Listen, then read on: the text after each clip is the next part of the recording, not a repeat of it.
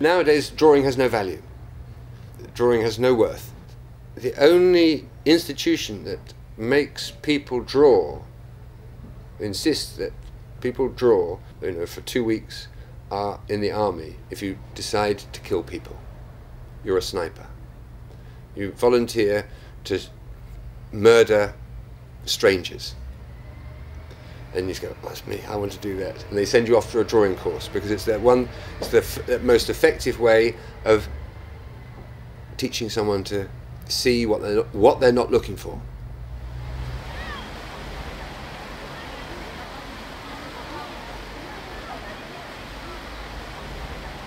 I've put aside a day for drawing, and really anything that catches my eye is subject matter. So I might not even get very far, even stand on the doorstep, and suddenly this so-called boring view, or something that I've seen all the time, I'm also saying, I want to look at this as though I've never seen it before.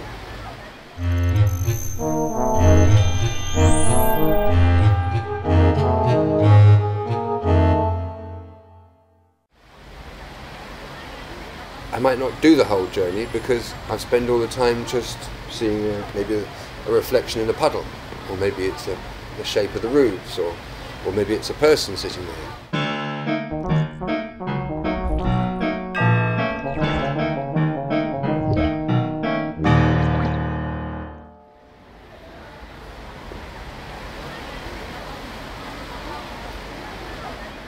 So I've got that sort of business of just doing something very quickly. So I might have a little sketchbook, or I might have the folded sheet. And the folded sheet is something which is like a map, really, because you've got a big sheet of paper which you fold up, and then you make the drawings in sections, or you can fold it out and make a bigger drawing across it. And then only when you come back at the end of the day do you see what you've got. And then it can be sometimes an interesting configuration or not.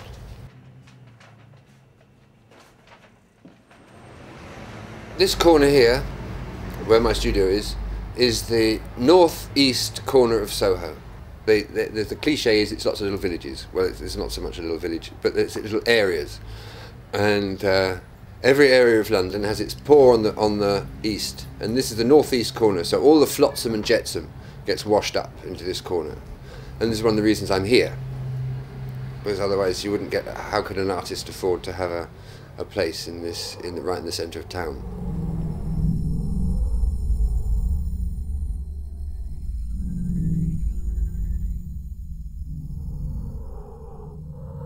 We like to be complimented on what we do. It's the difference between pride and vanity. We like to take pride in the work we do. But that isn't always reflected in the opinion of the world, and that's vanity. The opinion of the world comes in the realm of vanity, and pride comes from inside.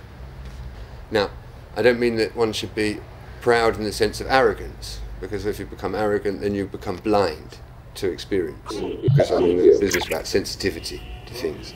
It's when you have the sensitivity and the power. Again, the power is to see into things and see behind things, and see the kind of where the play of appearances are being constructed and where it's kind of just is real. And that's what power is to me. It's not something that's invested in one from outside according to a society's structures, but it is a sort of something that you feel. I mean, the moment I lose my power, the moment I become arrogant or revengeful.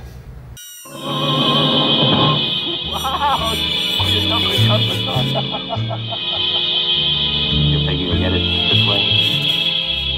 Yes.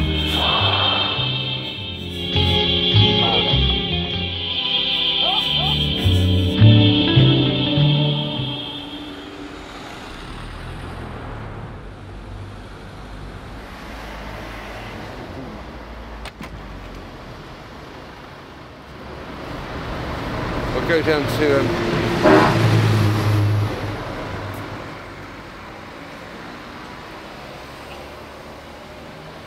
you have to teach yourself, really, how many ways of seeing can you invent all the time.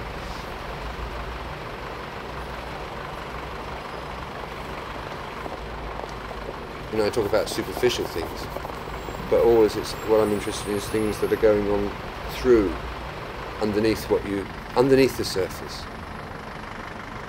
You know, Fernando Pessoa says, you know, I walk down and I look to the left and I look to the right and sometimes I look behind me, because the world looks very different that way around.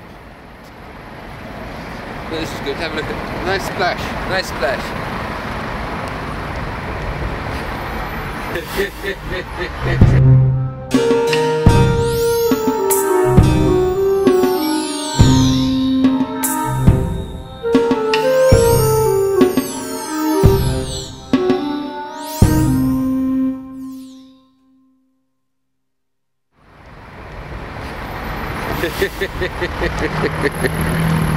Very good.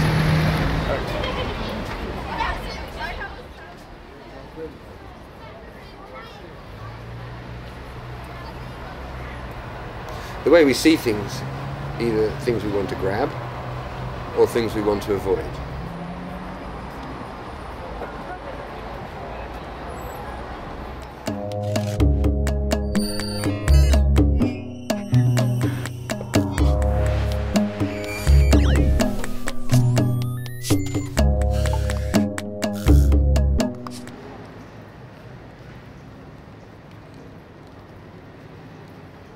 Our eyes feel the surface. They sense whether something is hard, shiny, smooth, rough, the texture of things.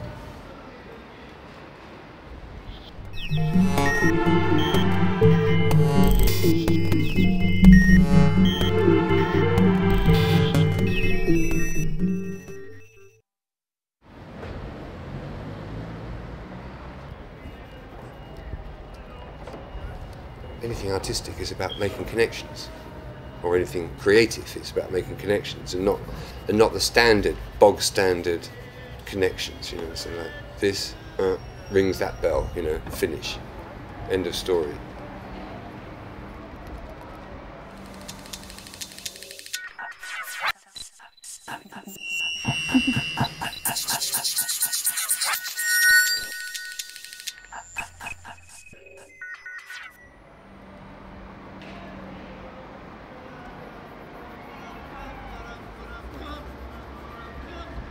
I have acquired an ability to cut out the person that is waiting to break your concentration.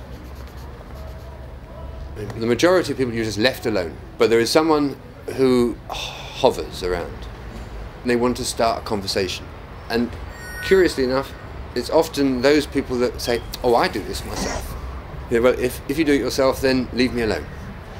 Because when they start, you never know quite if you've got a nutcase there.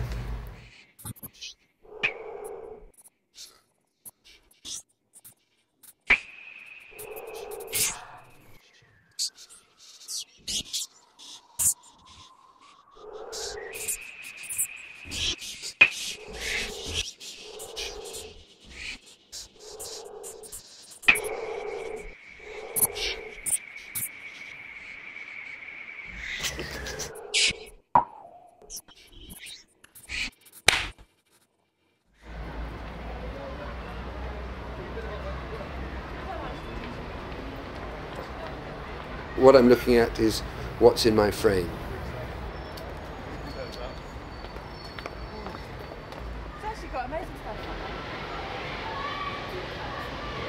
When I say nutcase, it's somebody that is so so self-absorbed that everything must come to them.